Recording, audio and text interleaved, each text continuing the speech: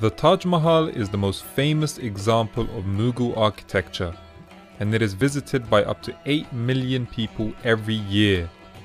It is considered by many to be a new wonder of the world, and for good reason. Everything from the white ivory marble to the intricate calligraphy tells the visitor that it is nothing short of a piece of art.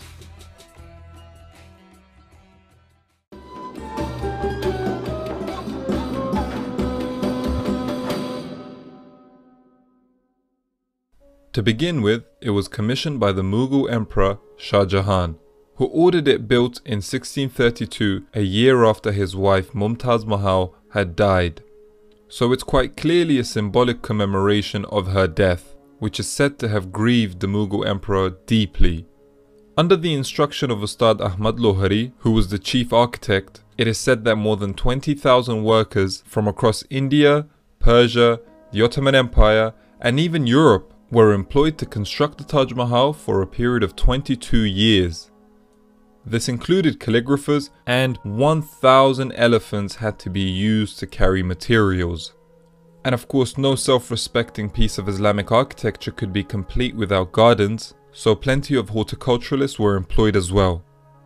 Considering the Taj Mahal was built to remember Mumtaz Mahal, people have taken that and ran with it and stretched the truth to fit romantic ideas. One of which talks about Shah Jahan's desire to keep the mausoleum a unique masterpiece.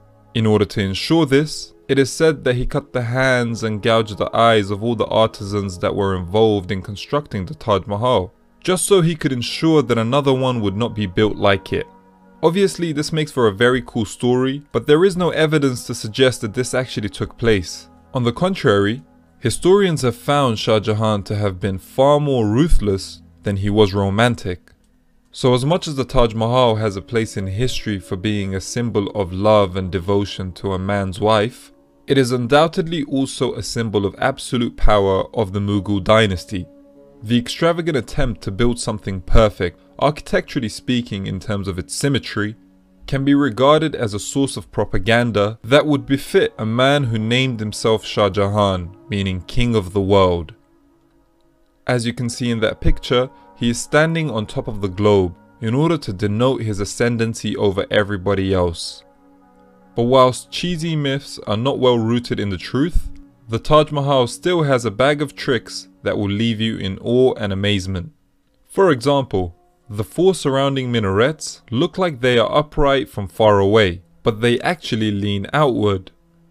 As well as being a cool trick of the eye, this would ensure that the minarets would crumble away from the main tomb in case of an earthquake, which was a real architectural consideration in this period. The architect's mastery of proportion doesn't end here. From the main gate, the Taj Mahal looks close and large, but the nearer you get, the smaller it becomes. You think that's impressive? Check this out. The Taj Mahal is like a chameleon. It can change its colors. Well, at least the hue of the color. Thanks largely to the sun, it can appear orange bronze when the sun sets, blue at night, and pink and grey during sunrise.